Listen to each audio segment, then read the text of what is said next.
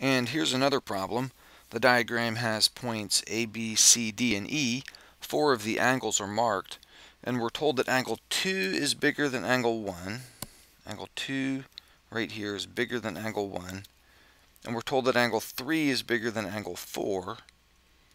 And we're trying to prove that AB plus DE is larger than BE. Now it certainly looks in the picture like AB plus DE together would be greater than BE. But we want to establish this logically based on the given information. We don't want to simply state that it's larger because it looks larger. We want to reason to this conclusion starting with the given information here. Okay, so what's our approach? All right, let's see here. Angle 2 is greater than angle 1. This angle is bigger than this. So that means that the side opposite angle 2, AB over here, must be bigger than the side opposite angle 1, BC. Okay, so we know that AB over here is larger than that. And similar reasoning applies over here. If angle 3 is bigger than angle 4, then the side opposite angle 3, DE over here, must be bigger than the side opposite angle 4, CE. Okay, so that means this is bigger than that, and this one is bigger than that. Let me change colors there. That. Okay, I've got the larger one marked, the larger sides marked in the darker colors. Okay, so AB and DE are larger. Okay, what can we conclude from that?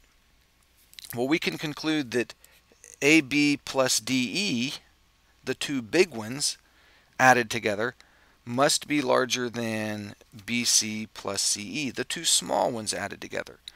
The two larger things added together must be more than the two smaller things added together. And that is the addition theorem of inequality. We saw that earlier in the chapter. Two bigger things added together are always necessarily bigger than two smaller things added together. And then there's one other thing we can conclude here.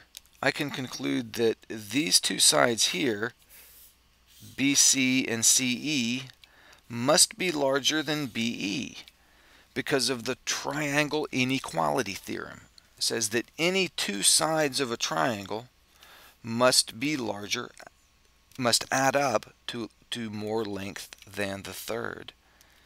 So, and then the last step will be a substitution. Okay, so let's write this out in two columns. Okay, step 1, I'll just start with the given information. Watch this. Angle 2 is greater than angle 1. I know that's true because that's given. And remember we said this, if angle 2 is bigger than angle 1, it immediately follows that the side opposite angle 2, that's AB,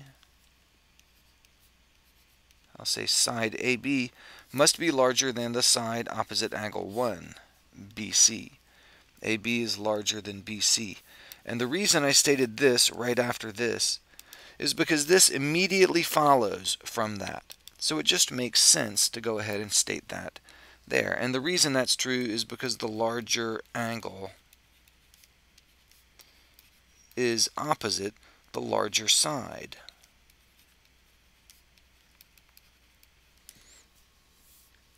Okay, then let's apply the same reasoning over on the right side. I know that angle 3 is greater than angle 4, so let's put that for our next step. Angle 3 is greater than angle 4, and that means that the side opposite angle 3 over here, DE, I'll write DE, must be larger than the side opposite angle 4, which is CE. So DE is larger than CE. Okay, this piece, angle 3 greater than angle 4, I knew that was true because that is given. And then this is true for this reason once again. The larger angle is opposite the larger side. Okay, now step 5. We said that these two things, the two bigger things, look at this, AB is bigger than BC, and DE is bigger than CE. So the two bigger things added up must be more than the two smaller things added up. So let's write that. Let's write AB plus DE is greater than BC plus CE. And that was the addition theorem of inequality. I'm just going to write addition theorem over there for my reason. The addition theorem of inequality. Okay, now step 6. I said this. I said that these two sides must be bigger than this.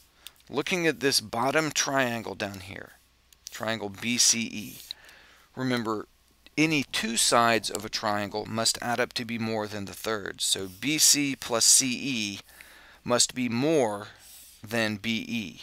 So let's write that. BC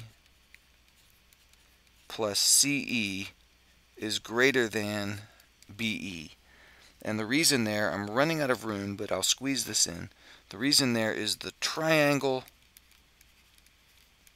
Inequality Theorem. And I'll abbreviate that just to make it fit. The Triangle Inequality Theorem. Any two sides of a triangle must add up to be more than the third.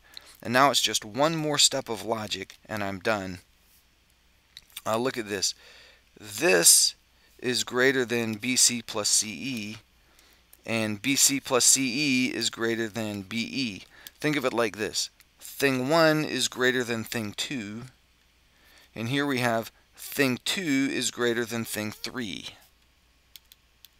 See, this BC plus CE shows up twice right there.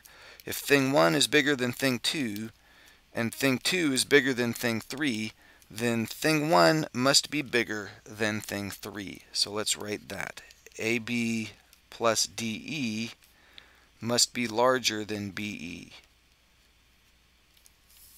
Look there, that's what we were trying to prove. And that's the transitive property. You could say the transitive property of inequality, but just writing transitive property is sufficient. And we're done.